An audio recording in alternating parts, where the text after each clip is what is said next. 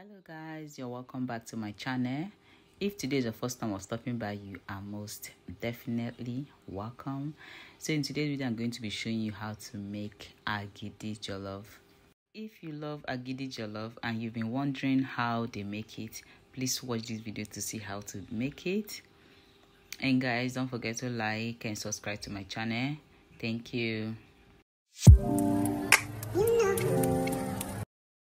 First, I'll have to steam my bones. This is not the strong bone, it's a soft one. I think they call it brisket bone or so. But you can use any protein of your choice. Okay, I proceeded to season my bones with my seasoning. You can use any seasoning of your choice. I use curry, thyme, onion, beef seasoning, salt, and curry. After I'm done, I'm going to stir, add some water, cover and allow that to cook for some minutes.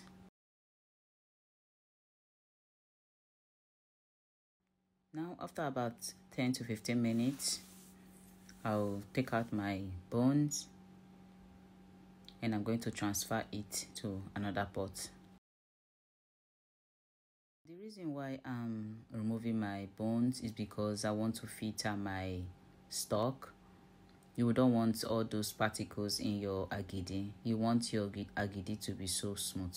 So now I'm going to filter the water into my bones in a Hana pot.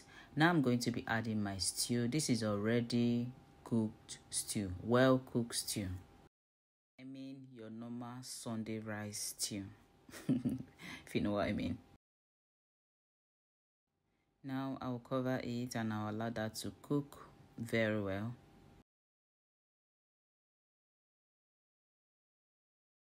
In another pot, I'm going to transfer my pap.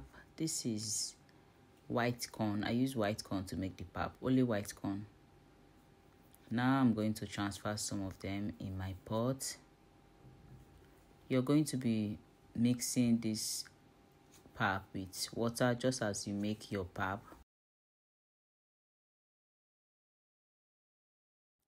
I added some water and I'm going to loosen it up before I start cooking it.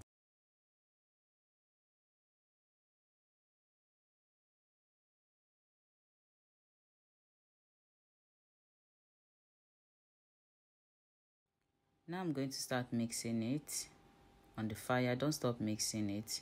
You're going to stir until it thickens. If it's too thick, please add water and continue stirring it to avoid lumps. So now I'm going to stir it. If it's too thick, add more water. If you don't like it too thick, add water. If you like it thick, leave it as it is, because you're going to add the stew and the stew will also loosen it up. When I'm done, I'm going to check it with my cold water. If it floats, know that it's ready.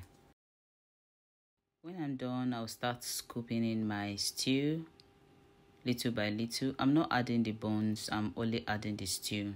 You add and you stir until you get the right color you want. Now I'm going to be mixing it like so.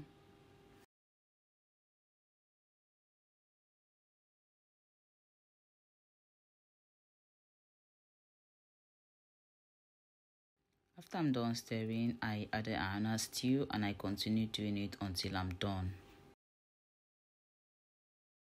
This is the same process of making the white agidi. Instead of adding the stew, when you're done making the pap, you just transfer it to your leaf or your container and your white agidi is ready.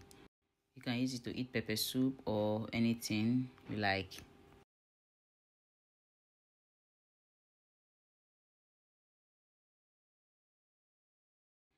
After I'm done, I'm going to start transferring it to my leaf. You can use leaf, you can use your nylon, you can use container to wrap it. Now I'm going to add some of my agidi and add my bones, and I'm going to top it up with some agidi to cover it. So now I'm going to fold it and I'm going to set it aside until I'm done with all of them. When I'm done wrapping them, I'll leave it to sit for some minutes. before I'll start eating it. You don't want to leave it to become too cold before you eat it. After some minutes, I'm going to check it. Please, when you're wrapping your agidi, calm down and wrap it. Don't do it like the way I did it, so that it will come out very well. So now that I'm done and my agidi is ready, see how it's looking. It was so delicious. You can add more stew and enjoy. Thank you guys for watching. Please don't forget to like and subscribe to my channel. I'll see you in my next one. Bye.